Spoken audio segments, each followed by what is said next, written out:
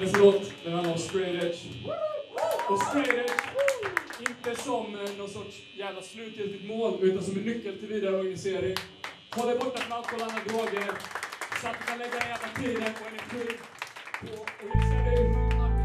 I början av 80-talet växte hardcore-kulturen fram med stormsteg över USA. Hardcore eller hardcore-punk var en hårdare och aggressivare variant av Sex Pistols, Ramones, The Clash och andra vanliga punkband. En del hardcore-punkare tyckte att scenen förstördes av droger. Flera av dem ville ta avstånd från denna destruktivitet. 1981 skrev bandet Minor Threat från Washington DC låten Straight Edge. Det blev startskottet för en drog- och alkoholfri strömning inom hardcore-punk. Bandets sångare Ian McKay hade inte en tanke på vilken stark influens låten skulle få på punkarna. Konserterna under den tiden hölls ofta på klubbar där det var åldersgräns. Hardcore-scenen bestod dock nästan uteslutande av ungdomar och man behövde öppna upp för att alla skulle få se banden oavsett ålder. Begreppet all ages föddes. De som inte hade åldern inne för alkohol fick ett svart X ritat på handen när de gick in på spelningen så att de kunde avskiljas i baren. Xet kom snabbt att bli en symbol för hela straight edge-rörelsen och dess utövare. Straight edge betydde från en början att man inte drack alkohol eller nyttjade tobak. 2013, mer än 30 år efter att Minor Threat skrev låten Straight Edge, hänger de gamla värderingarna fortfarande kvar. Men begreppet har kommit att betyda olika från person till person. Med bland annat influenser från djurrättsrörelsen bryr sig en del av dagens straight edgeare inte bara om sin egen kropp utan även andra individers liv. Det har kommit att inte bara vara en del i ungdomars välmående utan en kamp mot samhällets normer och traditioner. Ett ställningstagande för att visa att man bryr sig om sina medmänniskor. Under 90-talet fick hardcore och straight edge ett starkt fäste i Umeå. Flera städer runt om i landet hakade på och i mitten av 90-talet kunde man hitta en hardcore-scen och personer som influerats av straight edge i mer eller mindre varenda liten svensk småstad. We'll never turn to rust, ashes to ashes, dust to dust. These words of iron will never turn to rust, ashes to ashes, dust to dust. These words of iron will never turn to rust.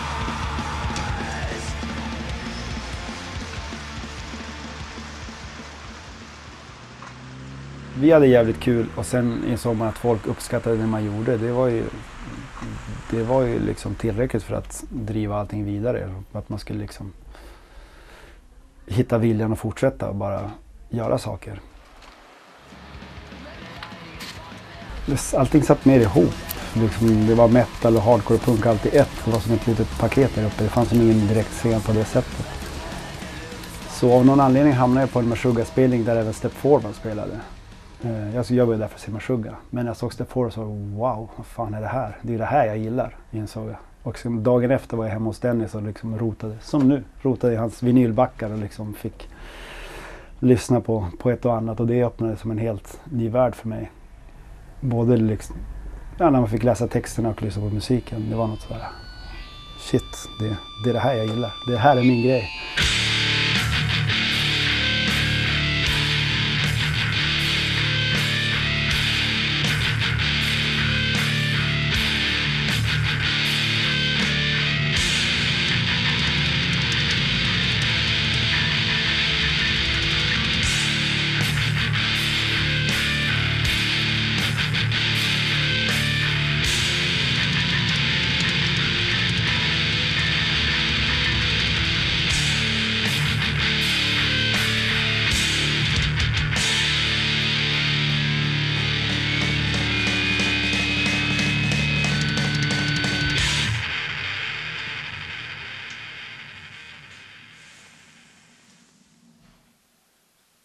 Jag fastnade nog främst inom hardcore och straight edge just för att det var extremt stort här i Umeå.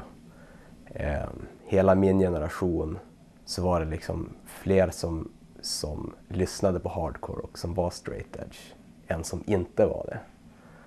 Jag tror att det som kanske var andra städers ungdomsdiskon var hardcore-spelningar här i Umeå. Istället för att alla från stan samlades på ett ungdomsdisco någonstans, så samlades alla på Galaxen och gick på hardcore-spelningar. Så alla ungdomar som gick liksom 7an, 8an, 9an, de gick istället på spelningar. Så att det kom liksom 500 personer och gick på hardcore-spelningar där bara lokala band spelade många gånger. Så det var en häftig upplevelse.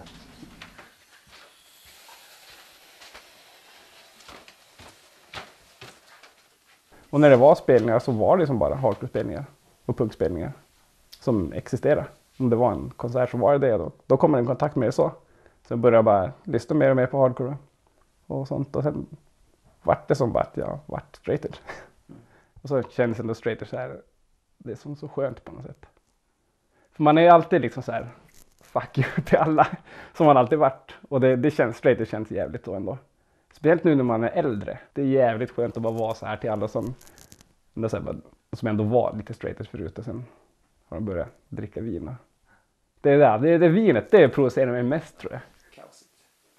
Det var, 90-talet var ju helt crazy. Det låg bara rätt i tiden på något sätt. Och Umeå är en ganska så här politisk stad också. Alltid varit. Folk har alltid haft en engagemang för saker och ting. Och då kom det där och sen var det som bara någon explosion av något slag. Så alla bara drogs in i det på något sätt. Det var så jävla mycket folk på alla spelningar då. Alla var ju där. Nu är det inte riktigt så. Nu är det bara de som är kvar. Och folk som lyssnar på hardcore som är kvar. Som går på spelningar. Men förr var det som att alla var där. Alla 800 personer var på en spelning liksom. Alla kidsen.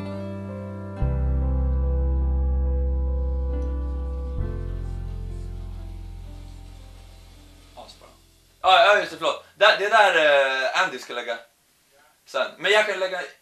men klipp in med där så får jag lägga breaket där bakom hårda fasaden. Jag jobbar som grafikdesigner och illustratör och konstnär och spelar i en massa band. Det är den som vi trycker en massa tröjor med. Här har fanzinen som har gjort. Hardcore ABC. Varje person fick en bokstav som de fick skriva vad de vill om. Så... Alltså jag kommer ihåg den första låten som jag någonsin hörde när det var någon som skrek. Det var en Nirvana-låt. Den Tourettes som är på i Neutral-skivan. Det var som första gången jag hörde någon som skrek. Jag hade liksom inte fattat bara fan man kan skrika så samtidigt. Och så kommer jag ihåg att jag såg Refused när de spelade på... Eller Refused spelade på Popstad också. Det kommer jag ihåg så, som så första gången också när det var när jag såg som live någon som skrek och så här höll på. Och det tycker jag var ascoolt. Och fan, det tycker de flesta ändå när de är unga tycker ändå det är coolt när det är någon som är så hård eller någonting som känns så här farligt. Och få gå på hardcore-spelning då var det helt sjukt på folk som höll på som sparkade på varandra, hoppade på varandra, hur ballt som helst. Stod jag 12 år gammal. Och sen så då kom ju DS13, det kom ju massa av de där. Det känns DS13 och massa sådana band känns som så nästa era av Umeå hardcore-band som kom. Nu finns det som en massa andra nu som visar våra Läsra och Hålläkta och Kidnapped och Forever Young. Så när Läsra spelar, då är det ganska skönt och då kommer de få hardcore kids som finns här och så hårdrockarna och punkarna, alla kommer som det är ändå kul. Som så här förenar folk lite mer. Det är väl asbra. Jag var ju straight sedan 93. Jag var 19 år. Det var inte så att jag hade hunnit supa så mycket innan heller. Liksom. Började när man var 17, slutade när man var 19. Så det är 2 år av mitt liv som jag testade. Jag trivdes inte så bra med det. Jag ställde till det både för mig och för min omgivning ganska rejält vid ett par tillfällen. Så jag kände att när jag läste om allt det här, när jag fick höra om det, så kände jag wow, det där måste vara något för mig. Eller jag måste testa. Och så var det lite liksom, det var ju coolhetsfaktorn också. Jag var ganska tidig med det. Det var inte så många som var uppe i Umeå. När man är i den åldern så vill man ju impa på tjejerna. Så det var lite kul. Ja, men det är som hiphopparna liksom. Om alla artisterna står och röker jointar så ska alla som lyssnar på det göra det också. Och vi hade ex på händerna och drack inte. Och folk som var där på spelningen tog till sig det.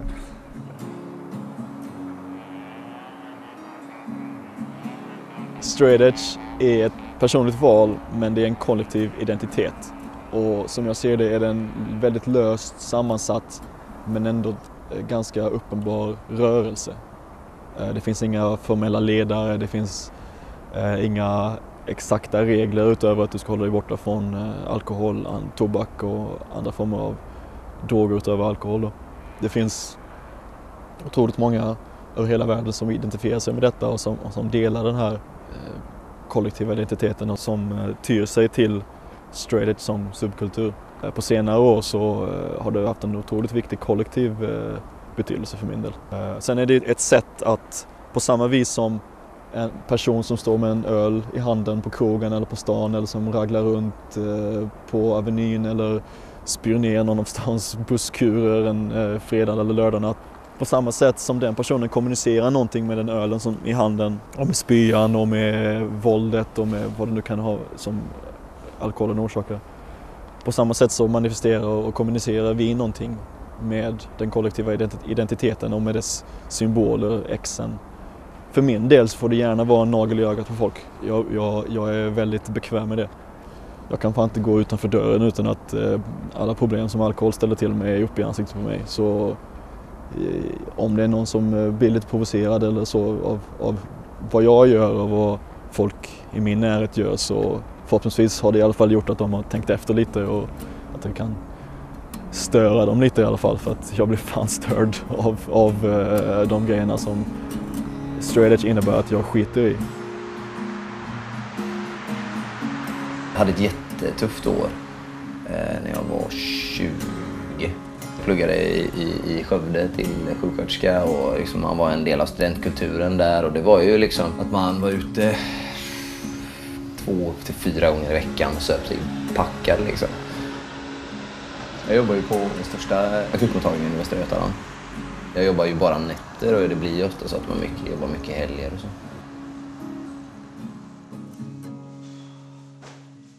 Alltså det märks ju att det är helg till exempel, eller storhelger.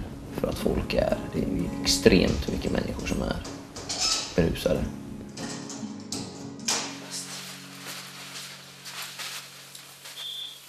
Jag har varit nykter och framförallt varit straight edge i snart 7 år. Jag drack jättemycket just det året, jag var 20 liksom. Och jag insåg så här att jag mådde jävligt dåligt av det. Alltså jag fick fruktansvärda bakfyllor, jag började få minnesluckor, jag mådde skitdåligt liksom över över hela situationen så här. Och jag kände liksom att, inte så att jag hade ett alkoholberoende, men jag hade definitivt ett alkoholproblem. Det gav mig mer oro och ångest istället för att vara något positivt eller bra som media gärna vill framstå det som, att man blir så social och rolig. Så då bestämde jag mig för att nej, men nu skiter jag i det här, och så typ någon vecka efter jag slutade dricka så bara nej, men jag ska fan sluta röka och snusa också. Och då var det ett personligt val. Då handlade det om att i första hand att jag måste ta hand om mig själv. Ju mer och mer man tänker på det och ju längre tiden har gått, så kan jag säga idag att straight edge är inte för mig, eller nykter är inte för mig. Det är inte bara att man säljer sprit och folk blir fulla på stan, utan det blir flera led påverkade. Det påverkar polisen, det påverkar oss på akutmottagningen inom sjukvården, det påverkar socialtjänsten. Det är inte bara den som nyttjar alkoholen som blir påverkad. Det påverkar ju alla. Alltså nästan alla våldtäkter som begås är ju i hemmet. Och om någon du känner, oftast är den personen alkoholpåverkad. Och var det 80% av alla våldsbrott sker under påverkan av alkohol eller droger. Alltså det är extremt mycket. Jag har utvecklats väldigt mycket i hur jag själv ser på mig själv och min nykterhet. Jag ser att det här är för mina medmänniskor. För det är en solidarisk handling. Och det är nästan det viktigaste jag vill påpeka. Att vara nykter är aldrig något egoistiskt. Utan att vara nykter är alltid, det betyder alltid någonting. För att då är det en människa till som är klar i huvudet och inte gör sådana jävla idiotgrejer som folk gör när de är fulla. Bästa var när någon gentleman Man blev arg på mig och kallade mig för sosse, kommunalarbetare och kommunist. Som om det skulle vara en förolämpning.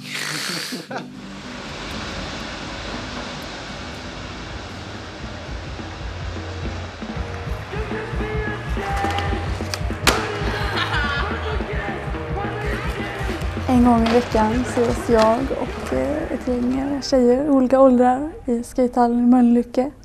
Och så har vi hallen för oss själva i 2 timmar. Och så skater vi för allt vad tygen håller, förutom när vi fikar. Jag tror att det är ett jätteviktigt steg mot ett jämställt samhälle att ha separatistiska tillställningar, att anordna tjejkvällar på skatehallen bara för att visa att tjejerna finns och att tjejerna kan vara med liksom. Och att det kan bli, ur det kan det komma nästa steg som är jämställdhet, liksom den totala jämställdheten. Där man alla är med på lika villkor. Och jag tror inte att man gör sig själv en tjänst som man om man tycker att man blir orättvist behandlad för att man inte får gå på en viss konsert eller att det är så här en dag i veckan när man inte kan gå till skatehallen. Och jag tycker att det är skitfett så där, när folk anordnar arrangemang som är mer sådär att ja, men nu gör vi det här och det ska vara för tjejer. Men den där grejen är också jävligt klurig för det kan bli så fel när det helt plötsligt blir att ja, men är du tjej så gillar du det här och nu gör vi en kväll för tjejer. Men jag kanske inte gillar Peter Jöback bara för att jag är tjej. Jag kanske gillar hardcore, jag kanske gillar skateboard och då är det som är min ladies night.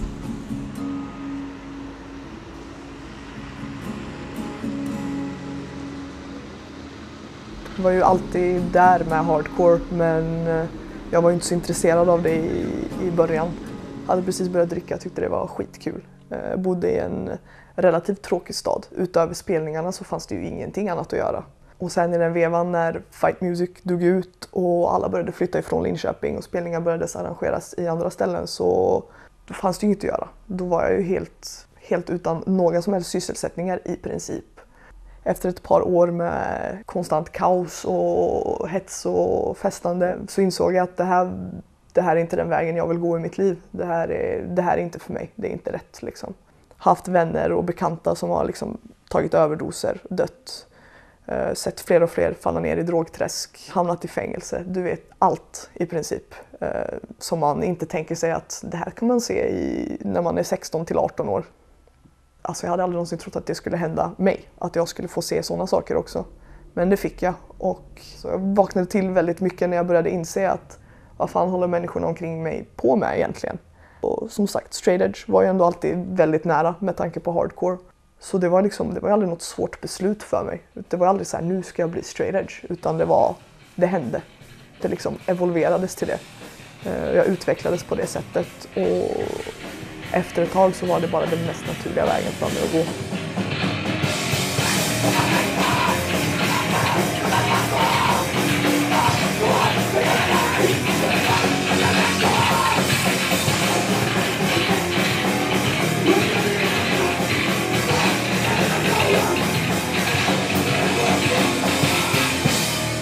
Man hör ju en hel del om tjejer som upplever att de blir väldigt negativt bemötta och liksom har haft en del problem med killar som liksom betett sig orättvist och fel mot dem. Så där. Själv har jag inte haft några problem.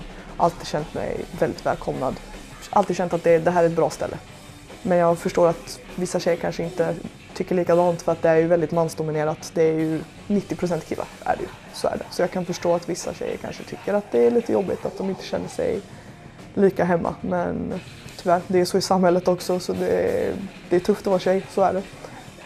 Man får sticka ut lite mer, man får kämpa lite mer för att få det man vill. Man får anstränga sig lite mer än en kille. Tyvärr är det så. Men det betyder inte att man ska skita i det och ge upp för det. Utan det är bara att visa att här ska jag vara, jag hör hemma här. Jag har lika mycket rätt att vara här som du har.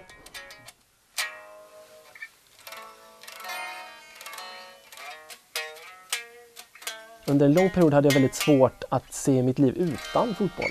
Tills dess att jag började spela musik och en helt ny värld öppnade sig faktiskt.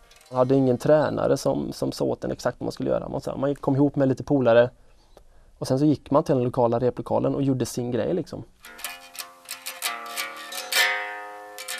Jag tror att i huvudsak så är musik så sjukt viktigt för mig för att det har gett mig en möjlighet att uttrycka mig själv kreativt, att ha utlopp, att det ger mig en känsla av att jag faktiskt gör någonting som spelar roll för mig själv. Jag gör någonting av min tid, tar vara på mitt liv och det känns som att jag tar mig själv på allvar genom att spela musik.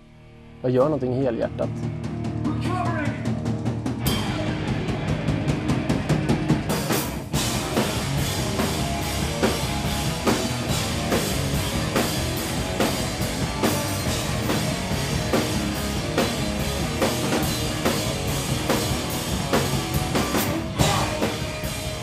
Jag tror att man kan säga att Anchor var en ganska naturlig fortsättning på band som alla vi hade varit i tidigare. Banden som vi hade spelat i hade gått i graven ganska nyligen och ingen av oss kände oss färdiga med att spela musik. Och vi insåg ganska snabbt att alla vi 3-4 pers som vill starta det här bandet, vi är straight edge, så vi ska nog satsa på det. Och vi vill vara ett band som spelar musik som vi växte upp med, som en slags liksom, en hyllning och bara säga tack och bock till band som betydde jättemycket för en när man var kid.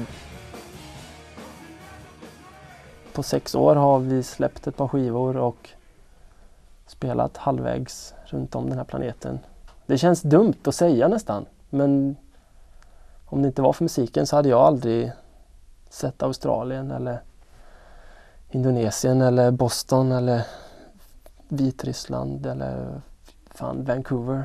Jag hade aldrig haft möjlighet att resa om det inte var för att jag spelade ett band. Min familj åkte inte ens till Mallorca när jag var kids liksom.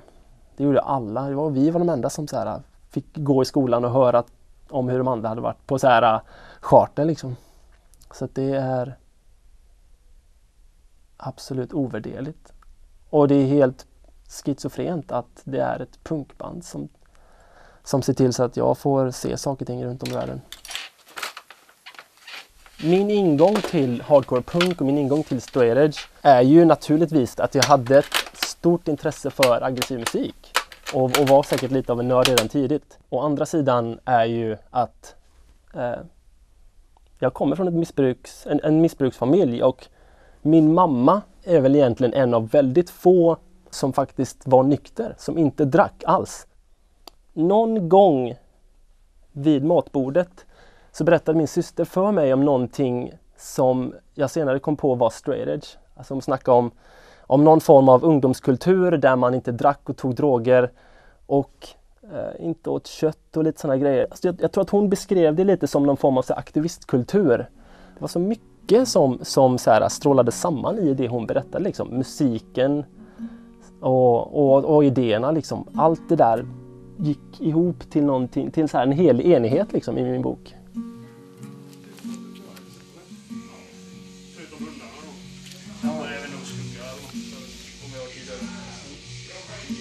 På något sätt så har jag strävat hela livet efter att inte vara en del av en norm. Och sen insåg jag att anledningen till att jag drack var för att punkare dricker mycket. Och då helt plötsligt så insåg jag att jag är en del av någonting som jag kämpat hela livet för att inte leva upp till stereotyper, och helt plötsligt så var jag en typ. Jag levde på något sätt i tron om att jag blir inte äldre än 25 liksom. Efter det så är det skitsamma liksom. Man lever sina coola år och så härjar man och sen dör man och så är det skitsamma liksom.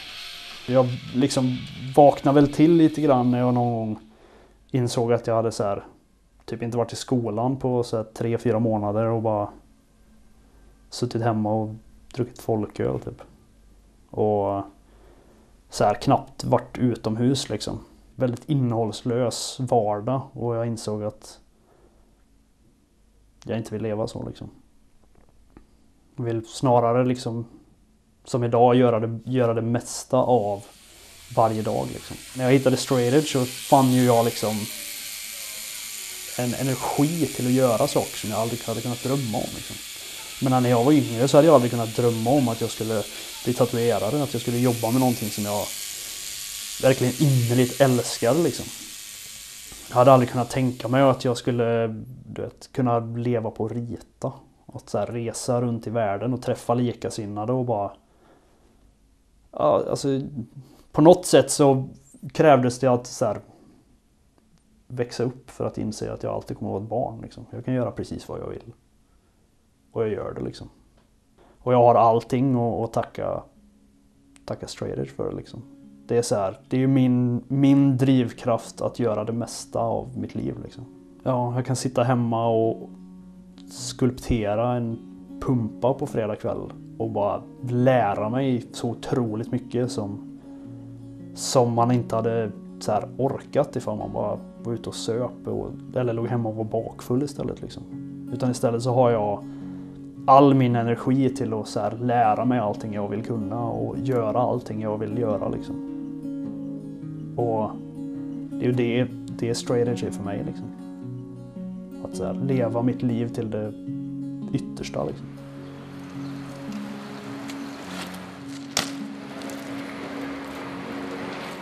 Köpa lite läsk och byta ställe. Ja. Jag kom i kontakt med straight edge genom spelningar och så. För det var en tjej som jag var kär i, hennes kompis frågade mig en dag. För jag var aldrig peppad på att dricka. Och så, jag tyckte att det var ganska ointressant för mig. Jag ville cykla och skata och gå på spelningar liksom. Och så då märkte den här tjejens kompis där och frågade om jag var straight edge. Så jag bara, vad är straight edge för någonting? Och så googlade jag det. Och kände att fan vad fett. Det här är verkligen, det är så här jag känner. Och det fanns en hel ungdomskultur och en musikscen. Och, ja, det var en subkultur liksom. Där alla mer eller mindre kände och gjorde som jag gjorde. I BMX och skate och all form av den typens spontanidrott. Att det finns ganska mycket drog- och alkoholromantisering. Särskilt de amerikanska åkarna, att man slänger in lite klipp typ i webbvideos och DVDer när man har det jävligt gött. Och så kanske man sippar på en öl och rullar en spliff eller så.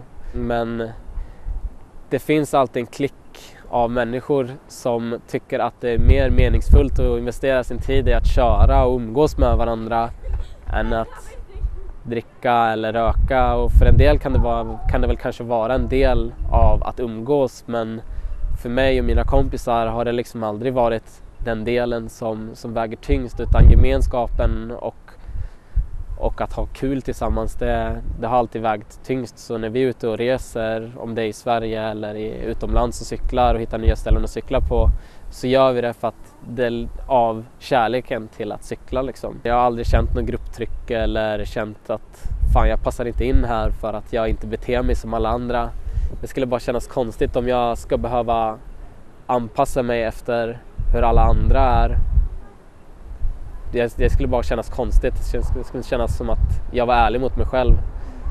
Och jag undrar liksom, vad har man för kompisar som är ens riktiga kompisar om de inte är riktigt schyssta mot en eller låter dem ta del av gemenskapen på samma sätt om man inte tar droger eller dricker.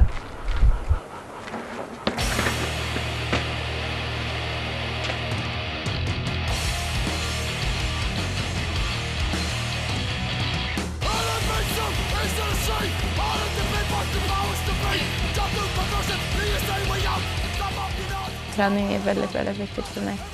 Just för att leva ett så hälsosamt liv som möjligt. Och sen är det sjukt kul. Och jag känner att jag blir lugnare och blir en mycket bättre mamma. Just när det handlar om just med Wolfgang och så jag hoppas att att han blir inspirerad av oss liksom. Att han följer våra fotspår, både mina och Karls liksom. För det är typ där jag kan ge det som, alltså min kunskap av straight edge och det jag skulle gärna vilja förmedla till honom. Men om inte han vill ta det, så om inte han vill följa våra fotspår, så är det fine liksom. Stor eller? Ja. Det är inte direkt att jag går och predikar till folk som dricker, och jag prioriterar heller liksom att lägga energi på familjen faktiskt och koncentrerar oss på det här och fighta med förskolan att vi ska få veganmat och ja. Så det är sådana grejer som just nu är fokus. Hardcore för mig är sjukt stort för att jag kände att jag hade hittat mig själv, att jag hade hittat någonting som hjälpte mig att hitta vem jag var bara. Alltså, jag kunde få uttrycka mig, jag kunde få göra precis vad jag ville liksom. How old is he? How old are you? 5 years. How you doing? Can I get 5? Can you give me 5? Did your dad drag you here? Did your dad make you come to the punk show? Is it past his bedtime? Listen, your dad has really good taste in music. He's a good dad. Okay, good night. See you after the show.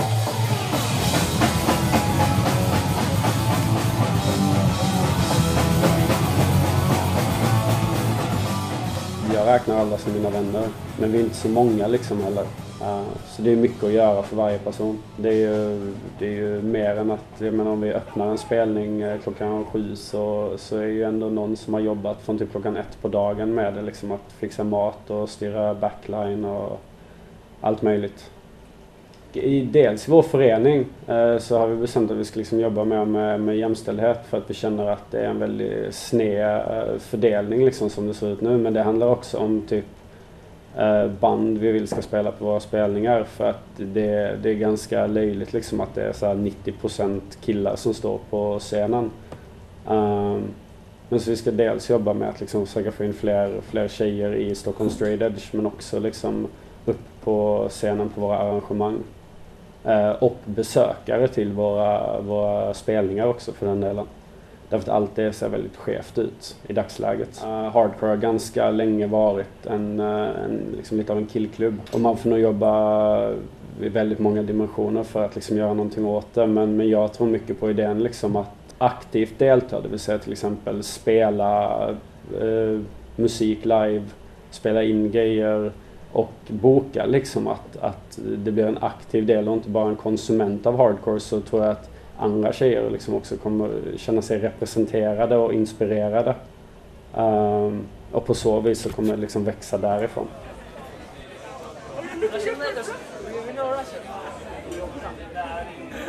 Jag har tagit mer plats nu. Men det är också, jag är lite rädd för att jag illa mig själv liksom, så här, jag vill inte göra. Men sen om det är någonting som jag verkligen tappar, då skiter jag i det och kör. Och sen är det så här, jag vet inte riktigt varför tjejer oftast liksom står vid sidan av. Hardcore-scenen är ju ändå mer öppen än vad andra scener är liksom. Samtidigt så blir det liksom att man har ändå formats under hela livet av hela samhället och hur det ser ut. Och sen så när man dyker upp någonstans så blir man också lite förvånad att man får ta någonstans.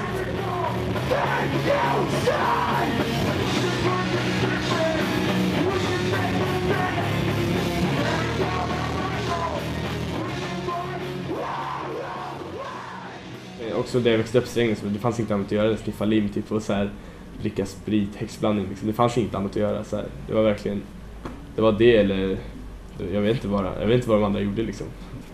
Det är klassfrågor liksom. Du vet, de som har lite mer pengar, de kan på med en så här ridsport eller någonting liksom. De fattiga växer på White Church, de har inte så mycket annat att göra liksom, så här. Jag har en lillebror som sitter på band liksom, och sånt. Vi har inte så mycket gemensamt längre, vi har inte så mycket prata om det så. Det känns jobbigt liksom. Men jag försöker liksom umgås med honom och så här, prata med honom mycket. Försöker få in och hålla på med politik och sånt. För det vet jag han varit intresserad av liksom, när han varit lite yngre och så. Men det är svårt liksom. Det är så förankrat i honom liksom. Alla hans vänner, du vet, allting. Det är en stor social grej liksom. Droger och sånt. Det är svårt att, det är inte bara själva substansen som är farliga. Hardcore är en stark gemenskap med vettig värdegrund. Liksom. Jag försöker ta alltid polare på hardcore-spelningar och sånt. Och då har det funkat liksom. Jag har några kompisar som är introducerade till hardcore och straight och sånt som fastnat. Liksom, i alla fall 2-3 stycken liksom. Som har haft sådana problem liksom. Och det funkar liksom. Stockholm Straight DIY. DIY-förening. Vi gör ju allt själva. Vi sitter i döden själva. Vi har banden hemma så sover och så våra hem liksom. Vi matar själva allting. Så det är en viktig princip.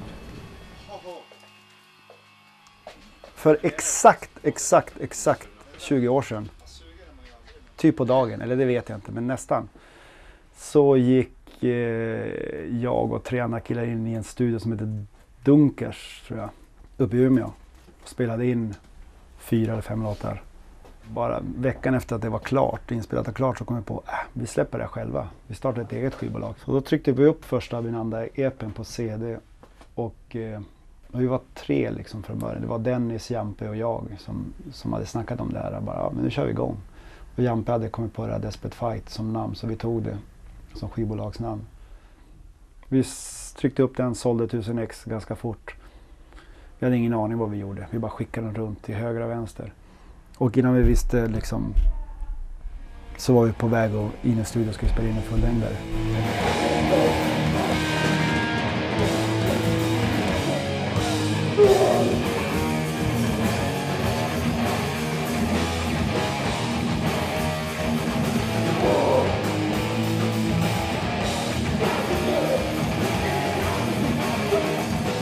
När jag var liten, sådär 13-14 bast, och just upptäckte att den här grejen fanns i Gävle, då var det stort sett över. Café Q var liksom på upphällningen. Jag tror att jag hann stå utanför ett gig och inte vågade gå in. Sådär. För det var en massa stora killar där. Sen började det också tyna bort för många flyttade. Och ett tag var det ingenting. Så man tänkte liksom att okej, det var då. Sen blev det ett nu i alla fall. För min egen del tror jag man inte hade riktigt bara i huvudet ett tag att just det handlar om att göra det själv. Sen man fick den insikten, då blev det väldigt enkelt. Det kostar 40 spänn, det börjar klockan 6, det är söndag. Och sen nu för 2 år sedan så började vi med 0-6 och bara en sån här spontan grej liksom. Vi provar och kör för att se hur det går liksom. Och så kom det några snubbar på sina mopeder liksom. Och var nyfikna liksom, stack en huvud med mopeden på. Och så var de peppade liksom, tog med sig polare och sådär. Och nu är ju liksom, det är de som är liksom men majoriteten nu liksom. Och det känns jäkligt viktigt tycker jag. Det är viktigt med oss äldre också så här, men det behövs liksom en ny våg på något sätt.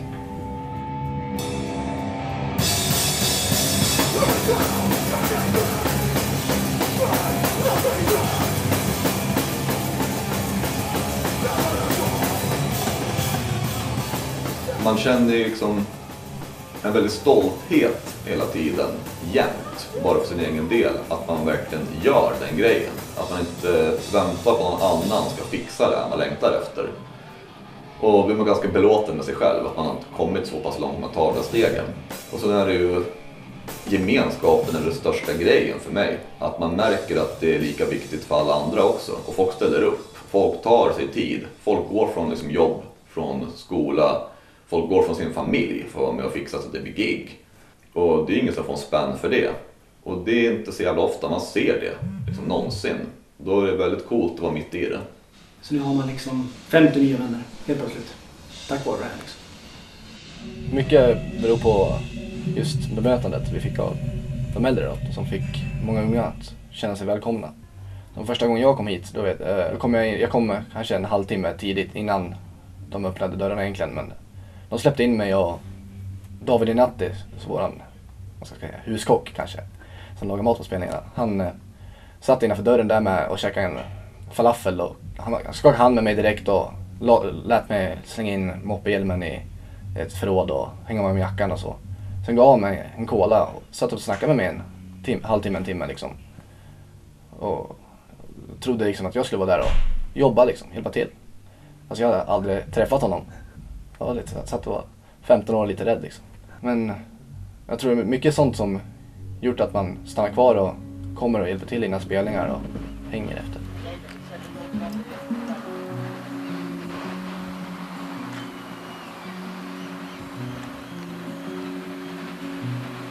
Ja, det var logga från bandet. HT. Jag har den här tatuerad. Det är HT för hårda tider. Alltså straight edge är liksom, och att vara drogfri, det är ganska hårt från början liksom, att ställa sig upp och säga att nej fan, fuck det, jag tänker inte dricka liksom, jag tänker inte ta några droger liksom. För det är så mycket press på en att man ska göra saker liksom i det här samhället och runt omkring och i kompiskretsar och allting liksom. Så i början så kan det vara ganska tufft liksom. Jag har varit det så länge nu liksom. Jag började dricka när jag var väldigt ung liksom. Och började med andra saker också när jag var väldigt ung. Så jag hade mina år där hela min högstadie- och gymnasietid är en jävla dimma liksom. Straight edge för mig är i alla fall något väldigt positivt liksom. Som har hjälpt mig att ta mig ur allt det där. Det tänket och det självdestruktiva och ekorrhjulet som bara går runt liksom. Att jag bara slutade med det och bara märkte att jag inte behövde det. Och märkte hur stark man kan vara. Och man säger nej. Det är det mest positiva som har hänt mig faktiskt. En del säger det som en uppoffring liksom. Att vara straight edge, att vara nykterist liksom. Men för mig är det en ära liksom. Att vara nykter varje dag liksom. Och att känna att jag inte behöver den skiten liksom. Känna att jag är mig själv varje dag, hela tiden. Och jag gör vad jag vill liksom. Det kunde inte kommit lägligare. För det är nu som vi behöver er. I de här jävla svackorna man har. Så behöver man det här, man behöver hardcore. Jag behöver hardcore. Vi behöver hardcore, alla ni behöver det. Vi har det här i våra ryggar. Och det här är det viktigaste. Ja, hårda tider. Ja, vi är väl en brokig skara folk liksom. Det som var annorlunda för oss just då när vi började var att vi skrev väl texter som handlade om verkligheten för oss liksom. Om vi beskrev de sakerna som fanns precis framför oss. Alla kickar du får av droger kan du få verkligheten också. Och ännu starkare när det är äkta känslor liksom.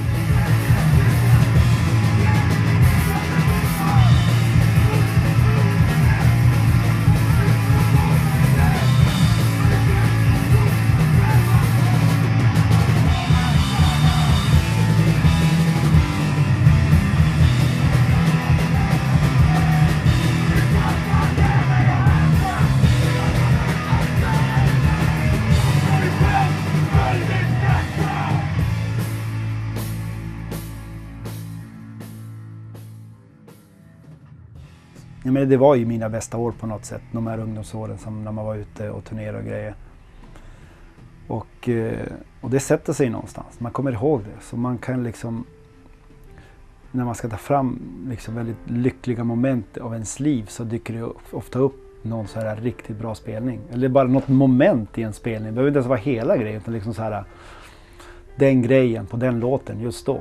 Och så kan man så här bara tänka på den och må bra inombords. Men det är fortfarande en viktig del av vem jag är och liksom vad som har präglat mig. Och framförallt nu när man är småbarnsförälder så märker man att de kan relatera till att de har en pappa som inte dricker alkohol. Det tycker de är ganska coolt, det säger de också. De kan gå, de så här skryter, men min pappa dricker inte öl. Så då blir man också lite varm inombords och lite så här, ja, titta. Det känns bra att liksom ha visat för dem att man måste inte dricka liksom. Pappa gör det inte, alla behöver inte göra det.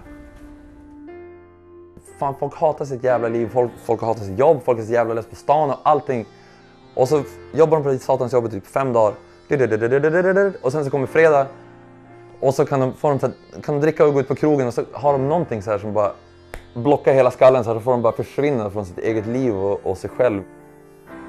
Jag tror ändå att man kan växa som människa och bygga på sig själv lite grann om man ser till att man får så här konfrontera sina problem på riktigt. För att de blir ju så här, de blir som här hela tiden. Jag älskar straight edge fortfarande. Och jag älskar fan... Jag säger inte att jag är så här rökfri och nykter utan jag är straight edge. Jag älskar att säga att man är straight edge. För att, även om det inte är någon liten så tight grupp eller någon sekt eller någonting så är det ändå coolt att vissa håller ihop och så här, att man ska stå för någonting. Det var väl hela den här DIY-grejen liksom. Att så här, det var folk som jag som anordnade grejerna liksom. Det är människor som på något sätt står upp för det de tycker är viktigt liksom. Sådana grejer har kanske spelat mer roll för mig nästan än själva spelningen liksom. Just att träffa människor som är likasinnade, som vill få någonting gjort, som vill förändra världen liksom. Ja, man kämpar i motvind många gånger, men man gör det för att man älskar det liksom. Jag har alltid fått en känslan av att det är ett ställe man kan gå till, vara sig själv och umgås med vänner och man blir väl bemött. Det är positivt, det är en bra stämning. Man försöker göra någonting vettigt istället för att gå ut och göra dumheter utöver frustration. Man gör något annat, lite mer produktivt istället. Men nu är det så här, folk har växt upp, folk har skaffat familj så här. Jag bor ju fan i hus liksom. så här, man är fortfarande smart, man är fortfarande motiverad och man är fortfarande peppad liksom. Vaknar ju fan varje dag och bara känner för att exa upp liksom.